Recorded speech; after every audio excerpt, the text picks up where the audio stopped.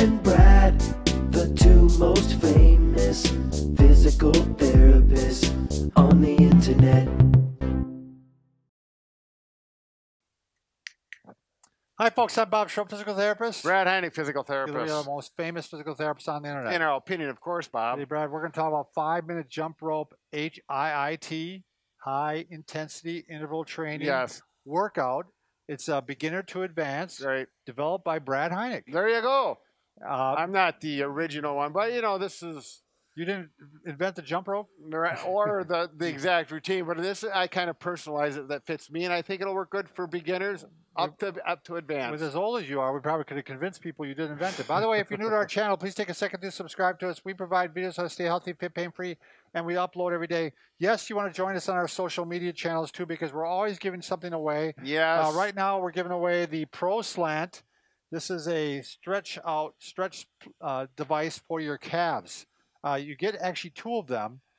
Give one to a friend or a spouse or a family member or something. Yeah. I gave it to my wife. She uses it below her standing table. Sure. So she stretches her calves yeah. while she works. So go to Facebook.com, Facebook and Bob and Brad. It's pinned to the top of the page, or Bob and Brad website under the giveaway section.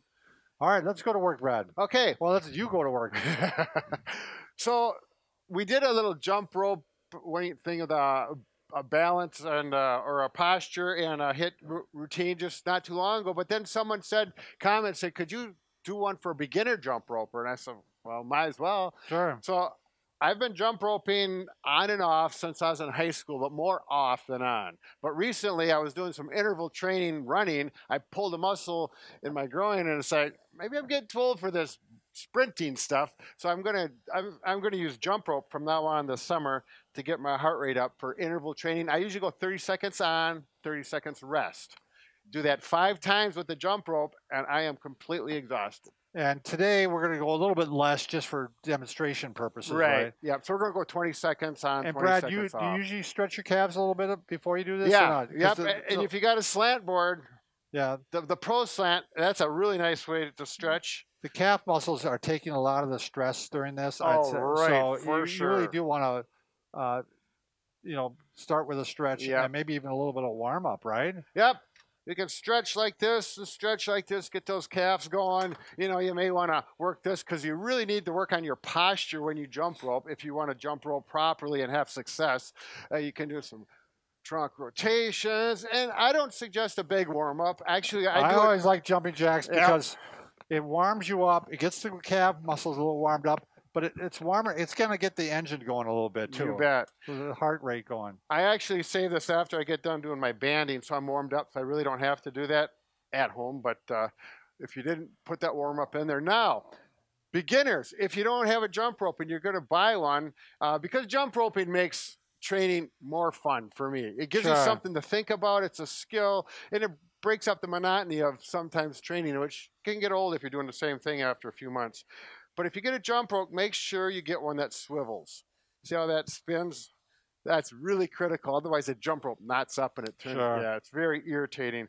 So get a better jump rope. You'll be much happier. I would take one that has a little more weight to it, too. Yeah. Am I right, Brad? Yeah. This one is just kind of a solid rubber. It's flexible, and it's working fine. If it's too long, when you go like this, like right here, bend your elbows at about this, and it's touching right there, that's a good. Sure. It's a good length. I actually had to adjust this when I cut off about 6 inches. It was made for a taller person. It was no big deal, and get the proper length. Those are really critical.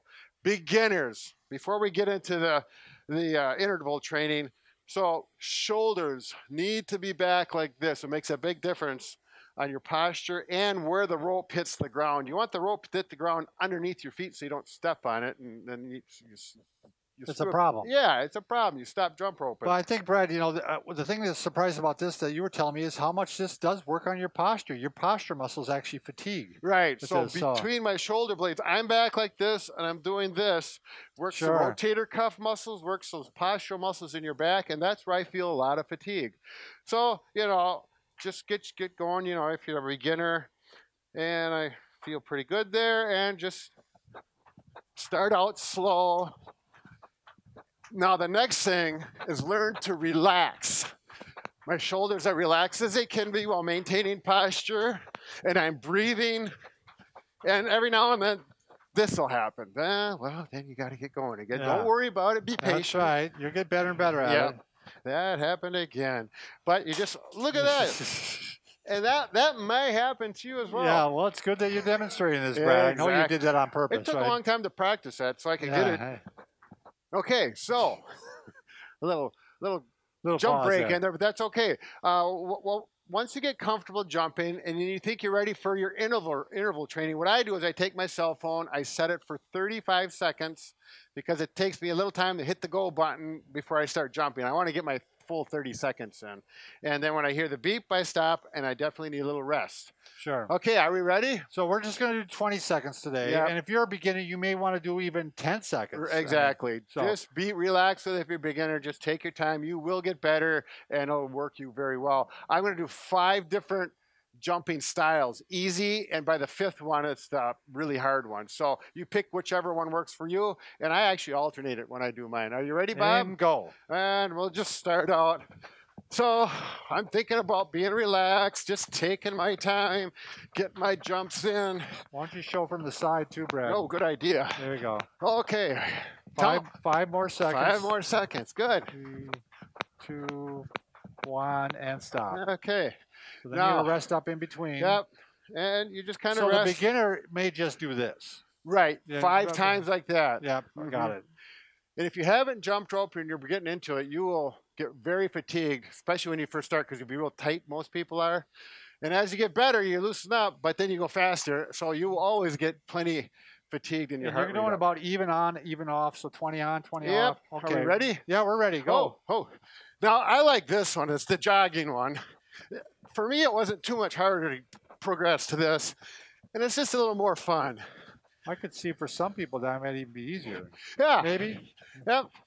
And you can pick up the speed. Yep.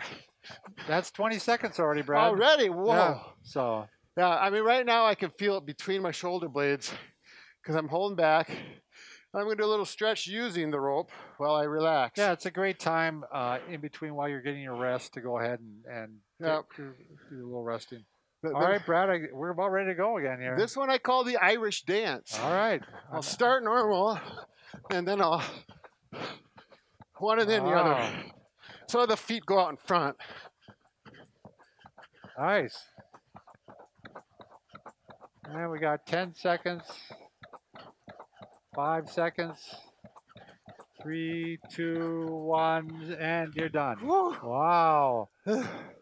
So I can see if you went for 30 seconds, you're going to get your heart rate up. Yeah. Yeah. And if you recall, we did a video where when you do a workout, a high intensity workout, it's the equivalent of doing like much longer jogging. Like, I mean, it can be equivalent to a half hour of jogging. Yeah, that's what they say. That's what they say. All right, Brad, you're ready. We're ready to go again. Oh, okay. And after a bit, you can start out like that. Oh, I'll do another video for that. Okay, the 2-legged hop.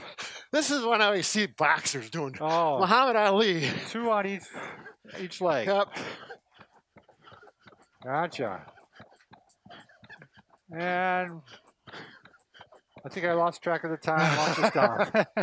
That's all right. Watch out for the light there, Brad. I noticed that. Yeah. Okay, so you got one left to do yet? This is my hardest one, and this is for the really advanced.